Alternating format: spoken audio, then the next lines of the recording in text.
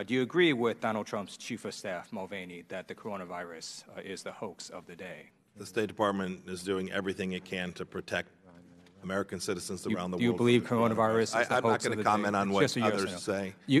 I'm just asking you, do you believe the coronavirus is a hoax? I'm just telling you what the Secretary of State's doing. Do you believe the coronavirus is a hoax? We're working to keep people safe. You can't even answer that question?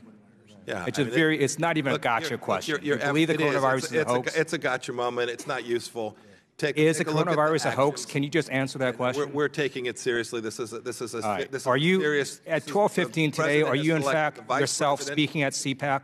At 12:15 today, are you speaking? Yes, I am. I'm planning. All right. So you can only give 2 hours to this bipartisan group of members of Congress, and instead of answering questions on life and death issues from a bipartisan group of America's representatives, you're going to go talk to a special interest group. Yes. You, sir, represent all Americans, not a special interest group. It is shameful. You can't even answer basic questions. I yield back.